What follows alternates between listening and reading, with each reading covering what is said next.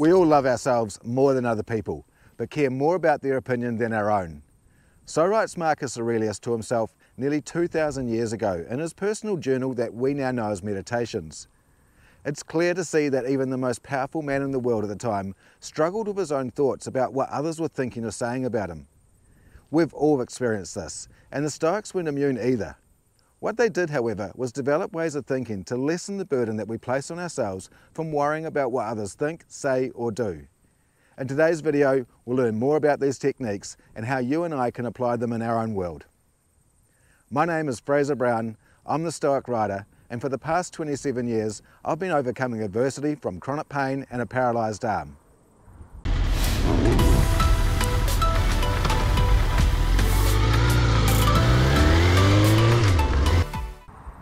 Most of us spend too much time worrying about what others think, say, or do. We're dedicating precious time to something that's out of our control, that we may even have wrong, and ultimately has no bearing on our lives other than what we impose on ourselves. For nearly 30 years, my left arm's been paralysed. I've had to adapt the way I function because of this. Often this means I'll take a little bit longer to do even basic tasks, things like getting my credit card out to pay for gas at the service station, eating a steak at a restaurant, or putting groceries into a basket at the local supermarket. I've seen the stares as I try and cut that steak, or I fumble getting my card out of the counter. I've even been called arrogant when I'd walk around with my left hand in my pocket when not wearing my sling. I know many others with my injury who feel very self-conscious about the way they look in public. I can't control whether my arm works or not, nor can I control what others make of my injury, but I can control how I let this affect me. Would worrying about what others say or think about me make my life any easier? Most certainly not. In fact, it's probably going to make things harder, as now I feel the pressure of other people's eyes on me, which could ultimately lead to more attention. I know my situation better than anyone. I know how to cope best. I know what I'm doing is right for me. What others say or think has no bearing. I must stay the course. Again in Meditations, Marcus writes, "No matter what anyone says or does, my task is to be good, like gold or emerald or purple repeating to itself. No matter what anyone says or does, my task is to be emerald, my colour undiminished." Staying on our path when we know what we're doing is right and good for us and the common good is incredibly important, yet at times so challenging to do when we're easily distracted. We see others doing something in a different way to us and question whether we're going about it the right way. Other times, people will flat out tell us that we're wrong without even knowing our circumstances or situation. When we know what we're doing to be right for us, we need to respect ourselves enough to stay true to our intent. We only know our story. We don't know the journey of others. How do we know the path they're on is even the right one? And if it is, are we sure it's the right one for us? I've had motorcyclists with the use of both arms come over and look at my setup for one-arm riding and tell me that it's wrong or that they'll do it differently themselves. Also, those that have never experienced chronic pain, explaining to me how I should live with it. These people mean well, their intent is good, but their path is not mine. I know the way I manage my chronic pain and adapt to my physical needs work extremely well for me. These methods are good, they are right, and I will stick to them. Businesses have failed because they've stopped focusing on what they do well and instead try to emulate other companies themselves that may be heading towards ruin. Relationships have suffered because we feel we need to change to what we think the other person wants or expects, when we're swayed by our own misperceptions.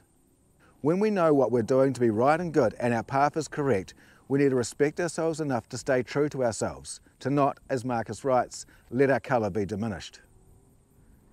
Too often we let our thoughts of what other people are thinking or feeling affect us. We imagine they don't like our company or find us annoying, when if we were to ask them, we'd find out that they do enjoy our company. Our own thoughts on what other people are thinking or feeling can be misleading. As Seneca writes, we suffer more in imagination than we do in reality.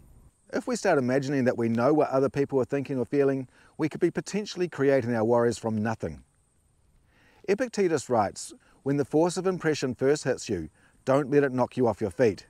Just say to it, hold on a moment, let me see who you are and what you represent. Let me put you to the test.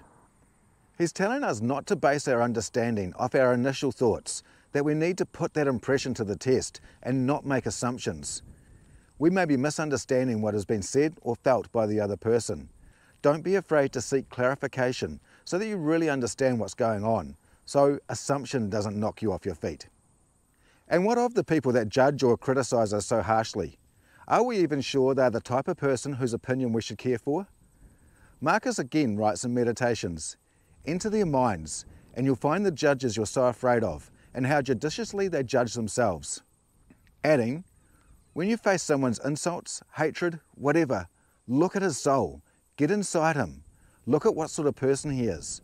You'll find you don't need to strain to impress him. It's not uncommon for those who judge us so harshly to also recognise fault within themselves, but are incapable of addressing it. Instead, they find it easier to point out these flaws in others, too afraid to face their own faults.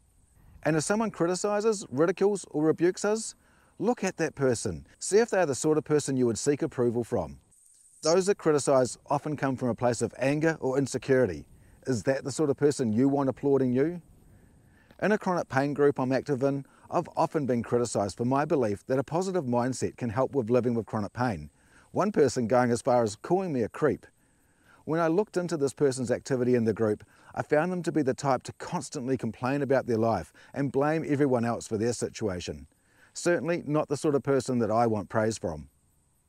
And what of recognition? Does recognition make our actions any more worthy? Does a lack of recognition take away from our good work? Should we prize recognition from others? In Meditations, Marcus tells himself no, that the clapping of an audience is no more than the clacking of their tongues, which is all that public praise is, clacking of tongues. So he asks himself, what should we prize if not recognition? He suggests, and I agree, that we should prize what we're designed to do.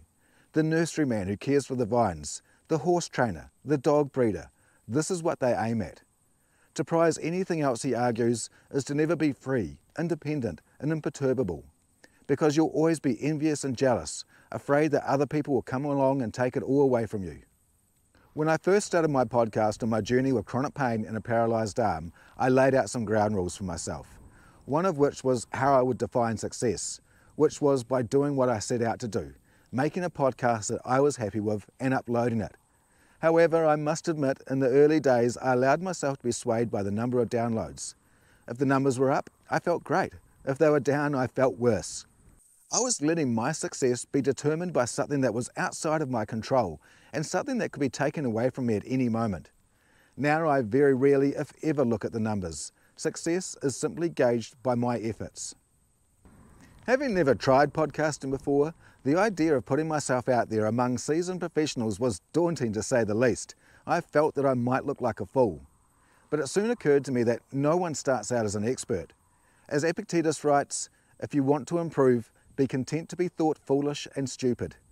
Given time, I started to become more comfortable and confident behind the mic, and it felt good to let go of the burden of worry about how polished the first few episodes were, because I was getting better, I was growing, and growth always feels good. Too often we're afraid to do what we want because of the fear of looking foolish in front of other people and what they will think, but we can't let this stop us.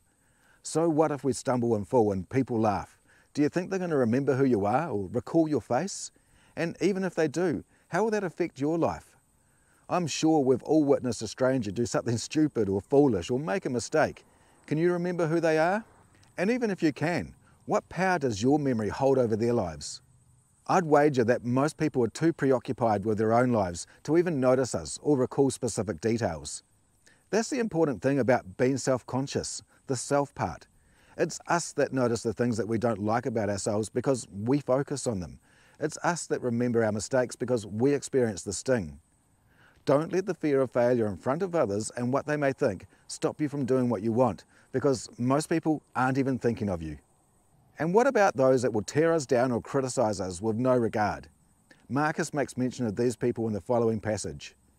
When you run up against someone else's shamelessness, ask yourself this: is a world without shamelessness possible? No. Then don't ask the impossible. There have to be shameless people in the world. This is one of them. We can't avoid interactions with people that will criticise or judge us harshly. That is impossible. But we can control how we let it affect us. Instead of feeling harmed, find a way to remain indifferent to their behaviour so you can move forward with your day unaffected. As Marcus again writes, choose not to be harmed and you won't feel harmed. Don't feel harmed and you haven't been. If we're not to base how we see ourselves in the thoughts of others, their opinions or recognition, then it must come from within. In Meditations book 2.6, Marcus writes, "Everyone gets one life. Yours is almost used up, and instead of treating yourself with respect, you've entrusted your own happiness to the souls of others." We must be firm in our beliefs that what we are doing, when right and good for us and the common good, is right for us. To not be swayed by the opinions or thoughts of others, those that don't know us, don't know our journey, or whose opinion we shouldn't care for in the first place. Tranquility comes when you stop caring what they say, or think, or do, not to be distracted by their darkness, to run straight for the finish line, unswerving.